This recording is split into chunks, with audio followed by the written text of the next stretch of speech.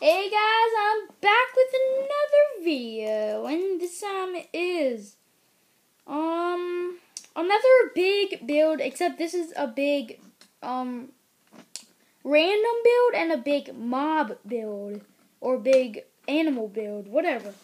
A random and an animal put together, and they're actually supposed to go together, which is really nice. And let's just say these both I worked not too hard on, but they may look really cool, at least to me.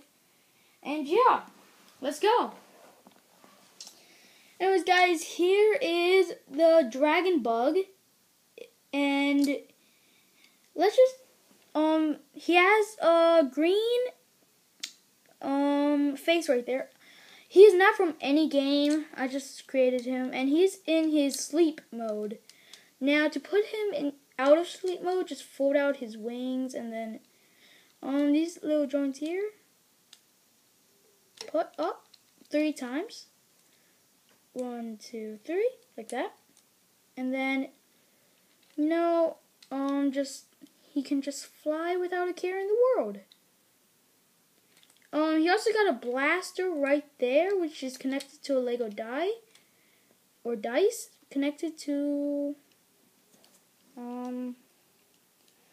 another that piece connected under here. Good enough, so it will look really good, like that.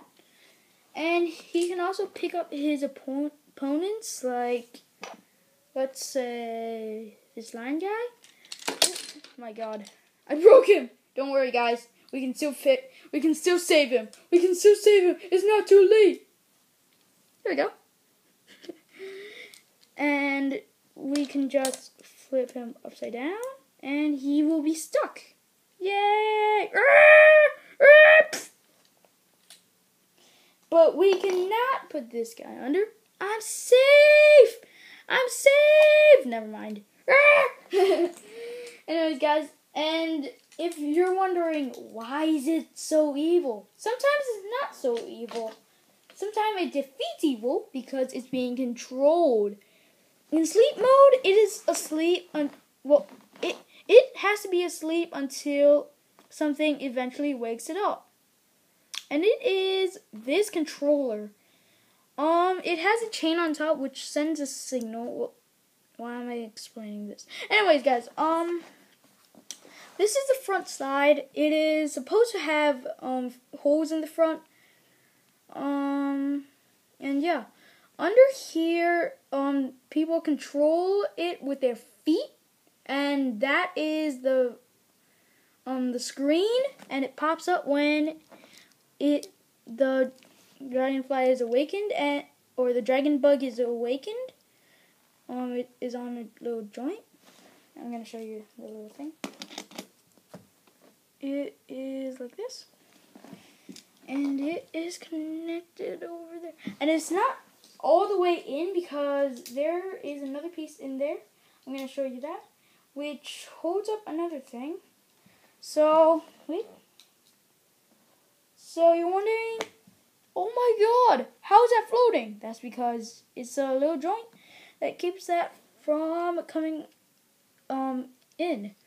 Now, let's just explain how this works if it was in real life. So this sends a signal to the white or the tan piece that sends a signal up to the gray, to the black, which sends a signal to the chain, and then sends a signal to that little gray piece there, which sends a signal into that fire and grass type elements. And since this is fire and grass, if you don't know the fire part, it shoots fireballs from there. Wait, I gotta fix it. And it can also use its wings like this and charge up fire energy power. Yeah, and then it will send a signal to wake it up, and you can control it. Now over here, so let's see how it connects.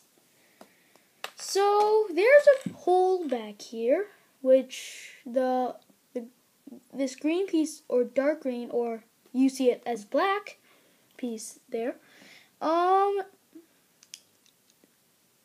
out a little because there's a stud behind there.